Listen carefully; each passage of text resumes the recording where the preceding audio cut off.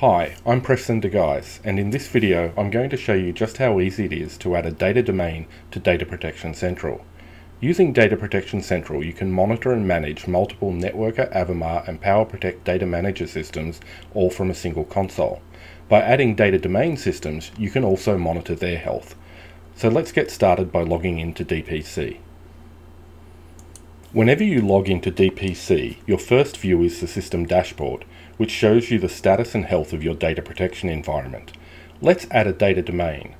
You add a system to DPC by going to the System Management option in the left-hand pane.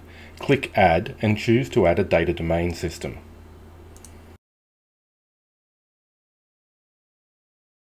DPC needs 4 pieces of data from you: the name it will use to show the data domain hostname, the username, and password. You'll be prompted to verify the data domain security certificate, and if all details are correct, the data domain will be added to DPC.